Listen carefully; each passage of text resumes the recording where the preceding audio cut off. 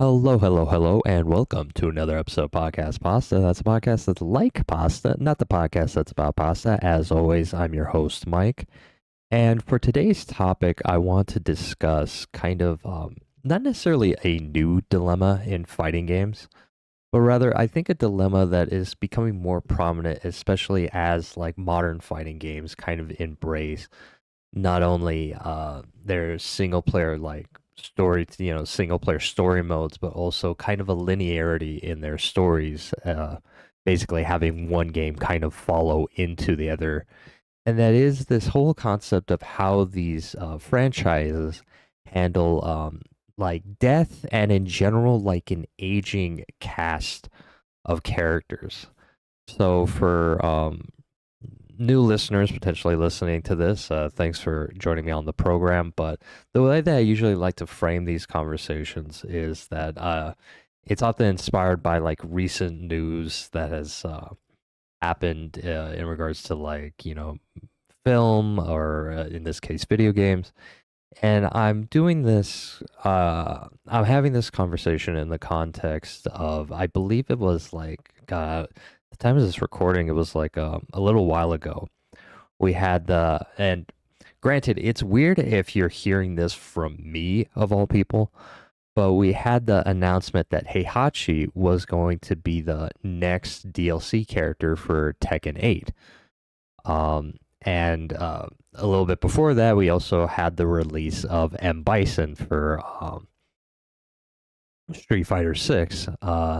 So I guess I kind of want to start this conversation focusing on like Heihachi because he's the one that kind of, inspired me to want to like talk about this topic. But so yeah, during Evo, we had the announcement that Heihachi is going to come out. I believe I don't think they gave us a specific date for him. They said just general autumn. So I would imagine maybe early to mid September, if I had to guess. I mean, I don't know. Maybe they could push into October, but I think that would be a little weird. Like that would be like a long time between the release of Lydia to like him, I think. And but okay, so Heihachi was announced, and for the most part, a lot of people, admittedly, including myself, are very hyped, right? It's kind of at least for me personally, Heihachi is like my favorite of the. I can't remember what the fighting style is called in Tekken, but it's I guess I'll call it like the Mishima archetype. If you're a Tekken player, you know what I'm talking about. Like they share like Electric Godfist or what have you. But yeah, he's like my favorite of that type of like general archetype or trope or whatever. And So while I am hyped and I am really curious to see like how he plays and how he is integrated into Tekken 8, I, like a lot of other people, am very was kind of like shocked, and in some ways, not necessarily a good way to hear that he's coming back. So for some background, when Tekken 8 was launched, they obviously they did like the developer interviews and what have you. And like the general consensus from the developers, like their general messaging was like, "Oh yeah, Heihachi is like dead. We are not bringing him back. We are not doing anything like that. We are moving forward with this franchise with the assumption that like Heihachi is dead." And you could kind of see that in how they designed a lot of not only the gameplay elements, but also how they approached like the actual story of it, which kind of makes Heihachi's inclusion a bit bit clunky now. So from a gameplay standpoint, again, we're kind of going with this assumption that like, okay, Heihachi is dead. So the like kind of trade-off that they went with was that okay, we'll take like Heihachi's general game plan, in particular like his moves, like his normals and what have you, and we'll kind of dissolve it into other members of the cast. So the biggest example is the introduction of Reina. into Tekken 8, and how she basically kind of takes one for one. I can't remember the YouTuber. I think it was like Chaos Productions Inc. did a video where you could see the side by side comparison of the normals that Reina has in comparison to Heihachi, and like how much Heihachi inspired her design. Not to say that she isn't like her own unique character, granted, she does have some things that are unique to her, but for the most part, I think she was very much presented as like, well, for people who played Heihachi in the past, this is probably the character you'd most likely want to move over to. And for the most part, people were kind of like okay with that, right? Like Reina is a very cool character. She has like a very cool design. I think she plays like kind of an interesting role in the Tekken 8 story, especially towards the end, but I'll get to that a little bit later. But for the most part, people are very hyped for it. I think she's not the only one. I think Kuma also kind of absorbed some of Heihachi's moves. I'm not exactly sure, but like for the most part, like I said, they took Heihachi, kind of dissolved them into some of the other characters. So I guess the concern I have, and maybe some other people also have kind of this concern too, is that with this kind of design approach to some of the characters, will Heihachi feel redundant in his like game plan and his design? Now, I'm not sure if that's the case. Like, modern fighting games are really good at taking, general archetypes, i.e., like Shotos from Street Fighter, and making each one play like very distinctively from one another. This hasn't been a problem in like a long time. Like for Street Fighter 6, for example, there's a reason why Ken is a much higher tier than like Ryu. I mean, granted, I haven't been checking. I haven't been keeping up with tier lists. Maybe like the gap has kind of closed because I know more people have like kind of embraced Ryu. But for the most part, like even within these general fighting types in these games, there is enough variance between different fighters.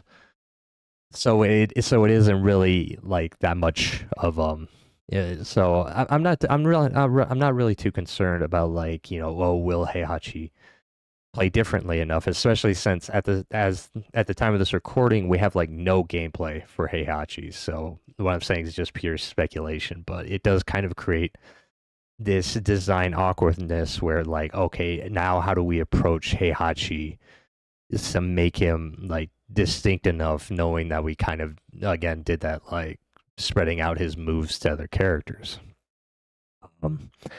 So that's from a gameplay perspective. Now, from a story perspective, it's you kind of get, and again, this is more for my older viewers. If you listen to like my recent episode covering like Hideo Kojima and like Death Stranding 2 and what have you, you get kind of a similar situation to like Higgs, where Tekken 7 was very much Heihachi's game, especially with the single player story. It was very much like as a means to kind of like finish, at least the way that I interpret it, a means to like finish his arc within like the Tekken universe.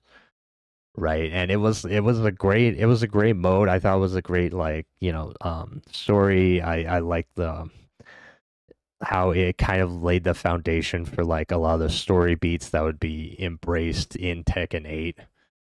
And no, I thought it was great. So now with bringing Heihachi back, it's like, again, we're brought to a similar situation where it's it kind of diminish the events of like the previous game. Like, oh, great, he's back. Yes, yay, Now, I don't want to. I mean, this is going to be a little bit of a spoiler, so if you don't want to get spoiled for like the ending of Tekken 8, just skip like 1 or 2 minutes at this point. I mean, it's not like a huge spoiler, but just in case, like from here, skip 1 or 2 minutes. But Tekken 8 basically ended with, for those of you who haven't played the single player story, it ended with at least the good ending. Ended with the presumed death of Kazuya, but again with Tekken and what we just seen with Heihachi, like nobody ever really stays dead in this world. But for the most part, at least currently, Kazuya is presumed like dead or at least taken out of commission, right? And so I guess what will be kind of interesting, I mean, is maybe to see, um, like, okay, now we have Heihachi without Kazuya because like one of Heihachi's kind of goals in the Tekken series was like hunting Kazuya because of the devil gene, right? So now that he doesn't have to do that anymore, like what's his story? Like what is he going to be doing? So that might be kind of interesting, and maybe they kind of implied some of that in his actual trailer. Unless I'm misreading something. Again, we also have the inclusion of Reina, which again at the end of Tekken 8 story, they're kind of leaning into her potentially being like the main villain, or that maybe they're going to pivot into her being kind of like that antagonizing force, potentially leading into the DLC story update that they're going to do for Tekken 8 and possibly into like Tekken 9 and onwards. So seeing an interaction between like Heihachi and Reina might be interesting. But again, I don't know. We're kind of working off of we're still working off of kind of speculation here. But so I'm kind of mixed. Like I guess I do want to give them the benefit of the doubt, and that maybe they will do something interesting with Heihachi, post Tekken 7. But Tekken 7 was just such a good end to Heihachi's story that it feels like, you know, part of like the only reason why he's being brought back is because like, rightfully from the developers, he will like sell, I think, more like his DLC will sell pretty well because, he is a character that a lot of people like wanted to see come back. But I don't know, like it's like one of those situations where it's like the business side of like the potential value he'll bring as a DLC character in terms of sales versus like the storytelling elements of it, and I just don't know how much of it was deliberate.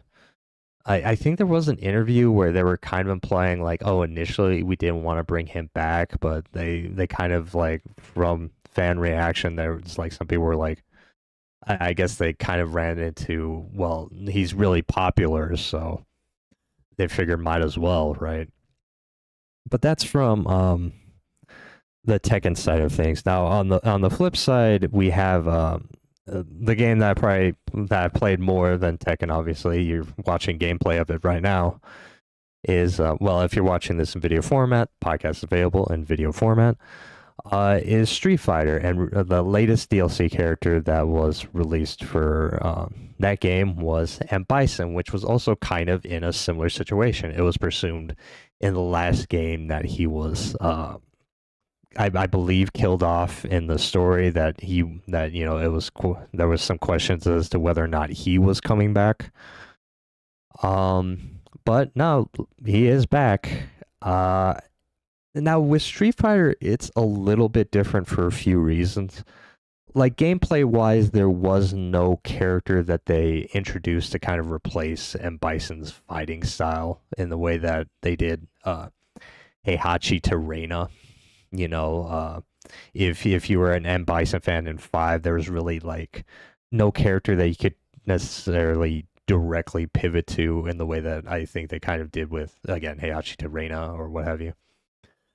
So, in that regard, I guess there's kind of more of a justification. You could argue there's more of a justification for bringing back M. Bison than there is a justification for, bringing back Heihachi. And in the story, I haven't been keeping too much with M. Bison's story in Street Fighter 6. From my understanding, it could be implied that maybe it's like a clone and not really the original M. Bison. It's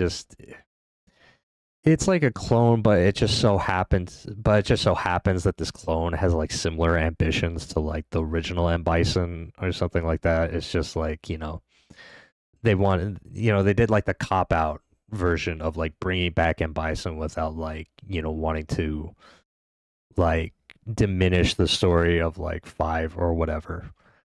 But yeah, when bringing back M Bison was, and a lot of other people in the fan base were like in the FGC broadly have kind of pointed out how it wasn't received as positively as like the announcement of Heihachi coming back, and I think which is to me kind of weird because I do like M Bison. Granted, I eventually didn't pick him up for Street Fighter 6 because I couldn't really get behind his like game plan. I'm just stuck too much on Akuma. I just think Akuma is so much fun.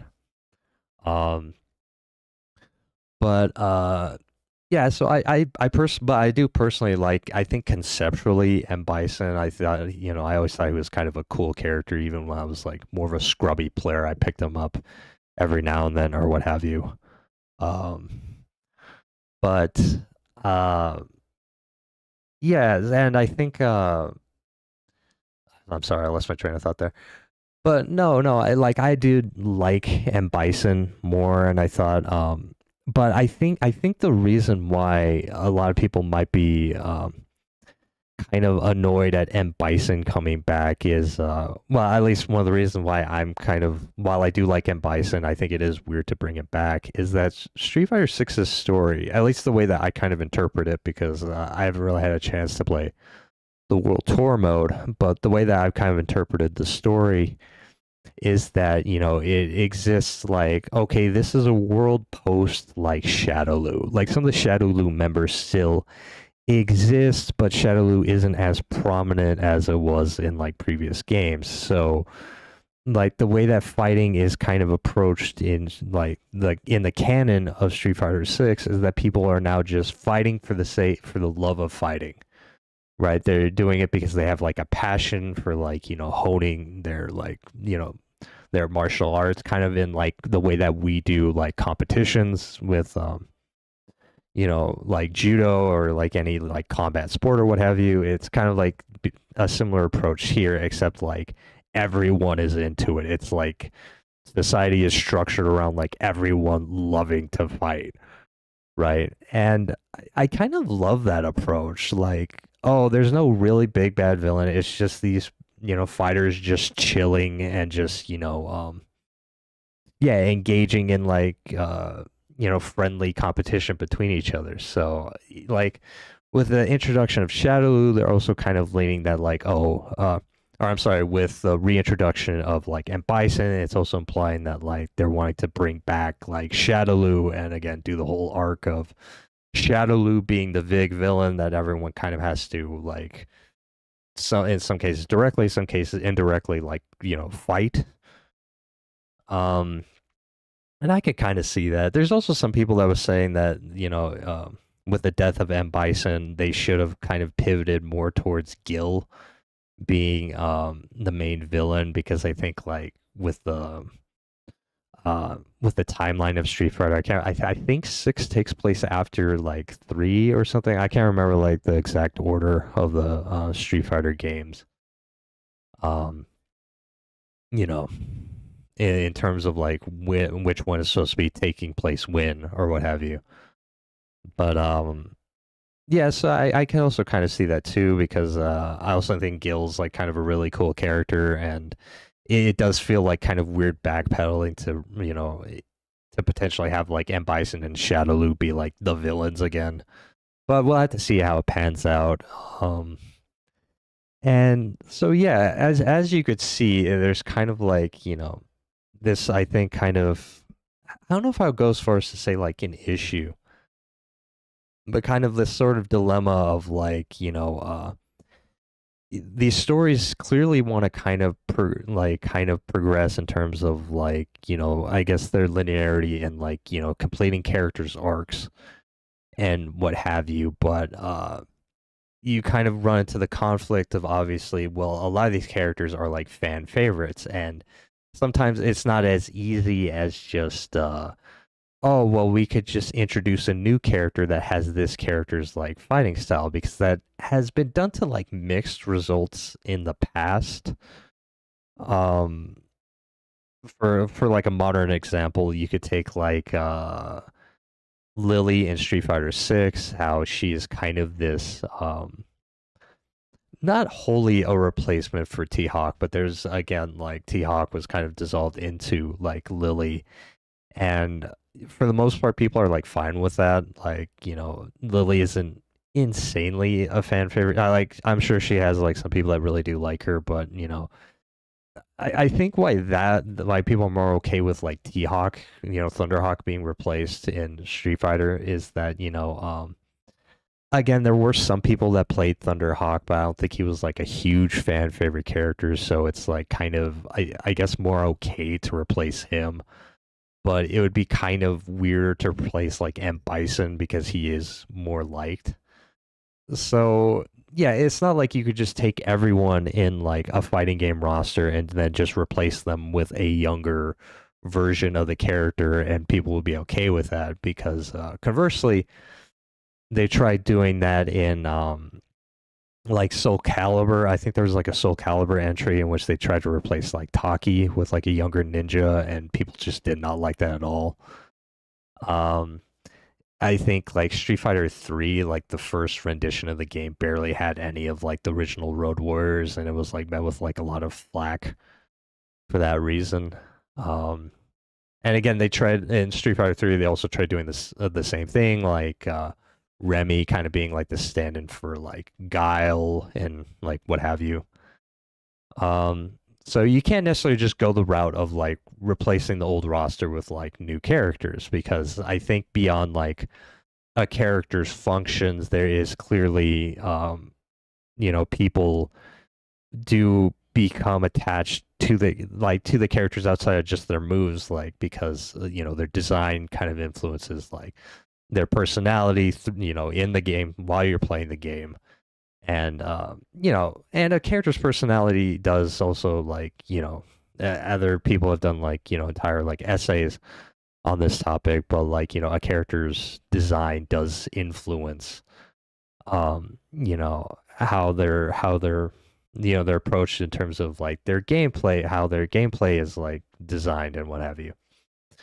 um so okay, so we can't just replace these aging characters with like newer versions of themselves. You can in some cases, but for the most part it's much harder to do. So, okay, we want to. So, from like a game developer perspective, okay, we want to embrace like this linearity in our storytelling. We want to have like these characters go through these arcs and convey these arcs in like a single player story. But so what do we do? And different fighting games have had like different solutions to it. Some games like Soul Calibur have gone with like kind of just doing like with later entries, kind of a I don't know what the term would be, not quite like a recon, but like a remake where basically they pull the time back on like the timeline where okay this game will take place like earlier in the timeline so that way it doesn't we don't have to worry about like aging characters or what have you. You can take the more extreme example of like Mortal Kombat, where it's like, okay, we'll just completely reset the timeline. So now it's like, we take these characters back, but like different events have been, have played out instead. And that has its own issues in the sense that, like, well, for me personally, I just find like it's just completely sucked me out of Mortal Kombat storytelling. Like, basically, now there's like three different timelines and like anytime like they're basically kind of stuck in a corner of like oh man you know this current timeline has reached like a cataclysmic apocalyptic like event, let's just reset the timeline and we'll just tell it all over again. It's kind of hard to build like a constant I guess engagement in that regard, I think, with a story if it's just like oh it'll just be reset in the next game directly. Um, I think KO. I think like well, I mean, older KOF games. I think back when it had like a yearly release, also kind of had like again this thing of like one game leading into the next. But like for back in those games, they didn't really acknowledge the characters' ages, so you just assumed that. I mean, they might have with like a character bio, but it wasn't like again because storytelling wasn't taken fighting game storytelling wasn't taken as seriously back then as it kind of is now, at least with like the single player concept of it.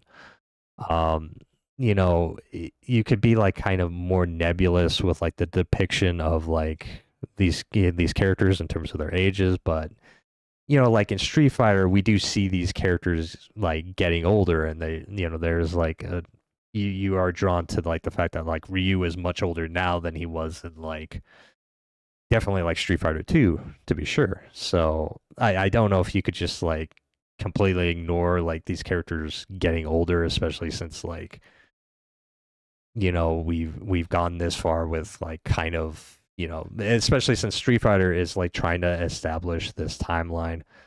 So I'm not sure what necessarily the solution is to this problem necessarily. Like I don't think people want to go back to where like there is no like story, like where it's just treating these games as just like just not having like a single player story in these games, because the single player modes do bring a lot of people into these games. Like a lot of people, like casual audience into these games, are kind of invested in them because they want to see like where the story develops, especially with like Tekken. Absolutely. So I'm not sure what's necessarily the solution is. I mean, maybe it might, like, granted, maybe it might not be that much of an issue. Maybe it's just we'll just accept that like fighting games have like comic book logic where like nobody really stays dead. Like anybody can come back due to like whatever. But I know in like comic books, a lot of people don't like that about like that medium, because it kind of you kind of run into like the similar problems. Um, but I don't know.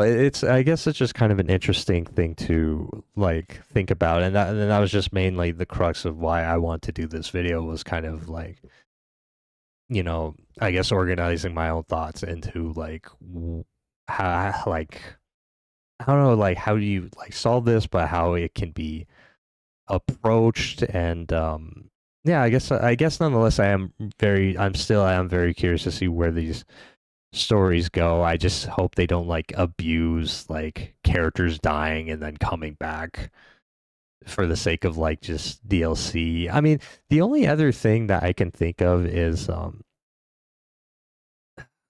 I mean, I thought what they were going to do with like Tekken, just as like a final last point for myself, is that they were just going to treat like Heihachi coming back as like a like what if, like oh, what if he had survived? And maybe no, I don't think they will, because he is coming alongside like I think the story DLC, and it is implying, again, we haven't like really seen the story DLC, so maybe I'm wrong, but it's implied that he's going to be playing a huge part in that. So I think he is like within the context of the lore, he is coming back. But like maybe it would be cool for like future games to just treat DLC as like interesting what if scenarios. Maybe that might be cool. But yeah, I don't know. I guess that's just basically my piece on the topic. But yeah, thank you all so much for joining me, and I don't know, remember to drink your Ovaltine or something later.